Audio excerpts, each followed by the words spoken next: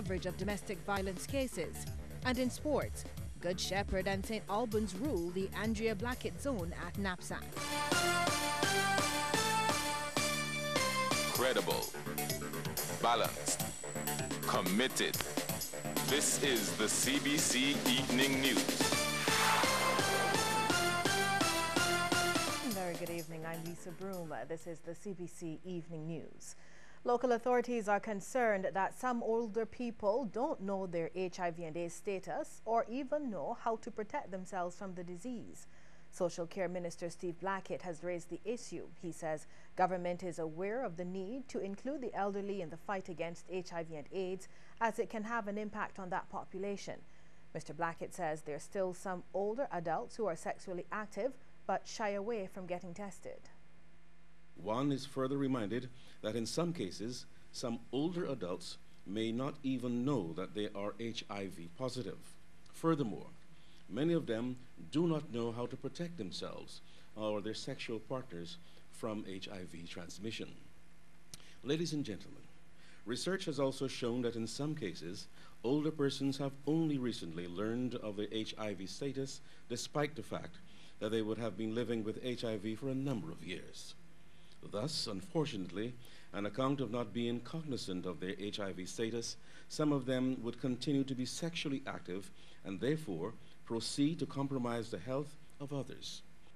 The minister's comments come as his ministry and key partners move to bring about a change in the number of older Barbadians being diagnosed with HIV. They will do so through a series of posters and CD geared towards the elderly. These were launched this morning at the Ammon Bay Caterers in Hastings. The messages on the posters include "We still have sex," "Use a condom," and "HIV doesn't care." Copies of the CD were also presented to a number of officials and organizations, including the Caribbean Broadcasting Corporation. Director of the National Assistance Board, Sharon Wilson, says older people should not be denied access to information on HIV and AIDS. It is imperative that older persons gain greater and critical insight and are sensitized to the following important areas. Number one, adhering to universal precautions. Number two, knowing the roots of HIV transmission. Number three, the necessity of being tested. And number four, prevention. And in related news, there's concern that people may have become complacent about HIV and AIDS. It comes from Chief Justice Sir Marston Gibson, who observes that it does not now get the same amount of attention as it did in the past. And he's worried this could lead to people thinking that Barbados has beaten the illness.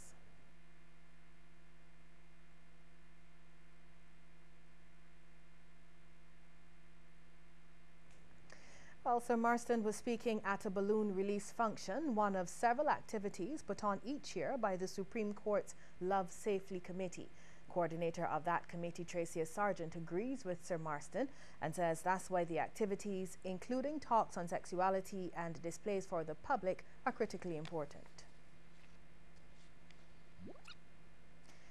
All the activity is supposed to motivate the staff and actually bring them together, even if it's this one occasion, bring them together, educating them about what is really happening in our society, because a lot of emphasis recently has been placed on cancer and other non-communicable diseases, but really and truly HIV and AIDS plays a major role in what is going on, and we need to keep abreast of the information that is out there, because there's an aging society, the society is evolving, and we need to be aware of what is really going on. A wellness policy is being developed for Barbados. Leading this initiative is the Planning Committee of the National Week of Excellence. Deputy Chairman Orlando Gabby Scott says it will be one that is comprehensive and covers all aspects of health in the workplace. Mr. Scott says the policy will be drawn up at an upcoming program, part of the 2016 Week of Excellence. This approach seeks to reduce the impact of worksite illnesses and accidents and the resultant absences and presenteeism. In fact, this year, one of the prime listed outcomes of the seminar workshop on wellness and productivity, which will be held this coming Tuesday at Solidarity House, will be the writing of a national wellness policy for Barbados. The Week of Excellence runs from February 21st until the 27th. The focus this year will be placed on building young leaders. Chairman of the coordinating committee, John Pilgrim, during the launch says the theme, continuing the transition, growing and sustaining tomorrow's leaders, is a follow-on from last year. Last year's theme focused on looking at some of the attributes in building young leaders, and we thought that this year would provide us with another opportunity based on the success of last year to follow in this vein. The Week of Excellence program has over the past decade been lauded from several quarters as a program which has raised issues of national significance and provided a platform to unpack those which are emerging. And this year again is no different. Mr. Pilgrim expects young leaders to be enriched with knowledge and will benefit from interaction with current leaders and professionals. We'll take a break here, but we have more news afterward. You're looking good. I love your hair, your skin, so good looking. Healthy, it must be the Pine Hill Milk. Keep on playing. Learning about life is learning not to give up. Falling and standing up again with you by their side. And for the toughest stains, you can always rely on Breeze laundry detergent. Breeze, with the extra power of pre-treaters, removes the toughest stains, even in a quick wash. Keep on playing. Breeze, unbeatable on the toughest stains. Distributed by Massey Distribution. So here is a case of an indigenous plant from the Caribbean being taken and brought over to other parts of the tropical world. So if you do see a sandbox tree, please take the time to point it out to your children. And if they've never seen one, come down here to Cane Field in St. Thomas and you're going to see a number of these very unique and very majestic sandbox trees here. Trees are the silent sentinels. Sunday at 7:30 p.m. repeated on Saturday at 6 p.m. Trees are the silent sentinels.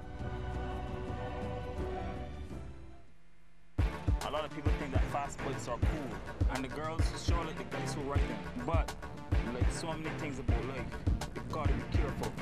Having sex without a condom is like riding a bike without a helmet. It's just plain dumb. It's okay to have fun as long as you're smart about it. My name is Daniel the Lion Fortress, and I'm different, and I'm making a difference. Live up, love, protect, respect. Parliamentary Secretary in the Ministry of Tourism and International Transport, Senator Irene Sandiford Garner, would like to see a ban on media coverage of domestic violence cases. She explained why during debate in the Senate on the Domestic Violence Protection Orders Amendment Bill. Especially when you think of the fact that many of these families and family units have children who then face more abuse and more vilification when they go to school or walk the streets. As a country, we are signatories to conventions related to the elimination and prevention of violence against women, like Belém do Pará, CEDAW, and other conventions. So this legislation really and truly goes a long way in validating our international profile. And every Barbadian should acquaint themselves with it. Senator Sandiford Garner also sees a need for reliable statistics on the abuse of men and boys. She's telling men there's no shame in admitting to being abused. And in his contribution to the debate, Government Senator Alwyn Adams says police officers should be given more training given their increased power under the bill. Particularly those officers that have to deal with. I think that that is something ought to be looked into, because legislation alone will not actually effectively deal with domestic violence. So there are several other areas, relevant areas, that perhaps will need to be addressed either simultaneously or. So we believe that that is something that we ought to look at. CEO of the Barbados Hotel and Tourism Association is confident the hotel projects coming on stream will give the island enough rooms to meet the expected increase in visitors. Sue Springer tells CBC News the room stock on the island is returning to normal. So some of the rooms that are coming back on stream, e.g. Sam Lord's Castle, e.g. Sandy Beach, which is going to be Sands, the expansion of Casuarina, of course, is additional rooms, and the Hyatt, which you were referring to, will be additional rooms. This will then bring us up to some of the capacity we had maybe 10 years ago. So yes, this is exciting. And then from then on, once we reach that capacity, we will then be growing more. And that is when Beaches comes into the fray of an additional 400 rooms in the north. But you have to remember there were about 300 rooms there before. And there's only about 190 of those operational as we speak. So what has happened is a lot of our product has been laying waste, as you know, around the island. So this now means that where we did have product, that is now coming back. Ms. Springer says it's also good news for the labor market. That means immediately we bring some people back into working in construction, and in the long term, obviously people in the industry itself. So it's a great opportunity for young people that have recently qualified. They can get in at ground level and then make a mark for themselves and progress into management. And as I say, with an international branding, it means that they've got the opportunity. Barbados appears to be beating out other destinations in the region as a top choice for US and UK visitors.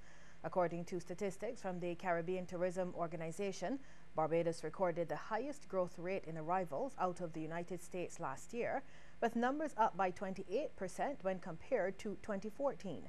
And for visitors from the UK, the island registered the second highest rate of growth, an increase of 14% in 2015. Only Cuba saw more growth out of that market. CTO General Secretary Hugh Riley says it's part of a record performance for the region this year, with figures showing that the Caribbean as a tourist destination outperformed all other regions across the world. He revealed that arrivals and spend reached an all-time high, with the tourism sector contributing $30 billion to regional economies. For the first time ever, the pace of growth of Caribbean tourism outperformed every major tourism region in the world. Our region has set new arrival and spend records in 2015, far surpassing expectations. Caribbean tourism grew by an estimated 7% to 28.7 million visits, much higher than the projected 4 to 5%. This performance was above the global rate of growth, which the UN agency, the World Tourism Organization, quotes at 4.4%. In that period, visitors spent over $1 billion more than they did in 2014. A desire by a Barbadian living overseas to give back to her country of birth has led to a donation to the Queen Elizabeth Hospital. The gift comes from Marva Lattimore, who now lives in the United States. Ms. Lattimore's friend, Yvette Evelyn, presented on her behalf a check and computer to head of the pediatrics department, Dr. Clyde Cave. She has a grandson who is a patient at the hospital, and that inspired Mrs. Lattimore to assist the hospital by way of donating a check and a computer for use in the pediatric department. So we're always grateful when people assist in our work here at the hospital, because the extent of the work is not something that can be done alone. It involves a community, and we're always very happy when people think of us and look to give back. And Ms. Evelyn says it's the second time the philanthropist has donated to the hospital. When she was working at Transit, she always used to say she wants to make a contribution to Barbados in some way. Now she retired, but she took on part-time work in order to get money to be able to help. And she's very happy to make the donation, and I'm proud to represent her here this morning, Antonia and I. Well, Barbadians are being warned that the upcoming wet season could have an effect mirroring the catastrophe caused by Tropical Storm Erica in Dominica. That's the worst-case scenario, according to climate experts speaking to regional journalists during a press conference at the Savannah Hotel. They say the impending weather change from severe dryness to increased rainfall could potentially cause major flooding. One of the experts is agrometeorologist and Chief of Applied Meteorology and Hydrology at the Caribbean Institute for Meteorology and Climatology, Adrian Trotman. He advises Barbadians to stay tuned to CIMH's reports to monitor the situation as the wet season approaches in May. It all depends on how rapidly these rains come back. If it's slow and progressive, yes, you might get flooding. But if the same thing happened as occurred in 2010, when there was no period that not level ground, it went from extremely dry into extremely wet in the space of 1 month.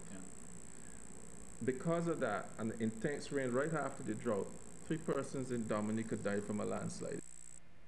Climatologist at the Institute, Dr. Cedric Van Merbeek, says they will continue to monitor weather patterns and update the public, paying special attention to how excessive initial rainfall will be. What we are hoping for the entire region, including Barbados, is that the rain would come back progressively. Why progressively? Because first you need to allow the soils to be able to suck in the moisture and then progressively refill our water reservoirs. In Barbados, our groundwater, so that takes a long time to recharge. What we are warning against is the possibility, especially in the event of a La Nina, that the water will come back, that the rain will come back too fast. And that is when we get into the problem of the hazard of flooding. Still to come, a look at some of the stories making headlines across the region. Everybody smile, smile, smile, smile, smile, smile. Show your teeth, why don't you? Look, Pine Hill, look. Countdown to 50.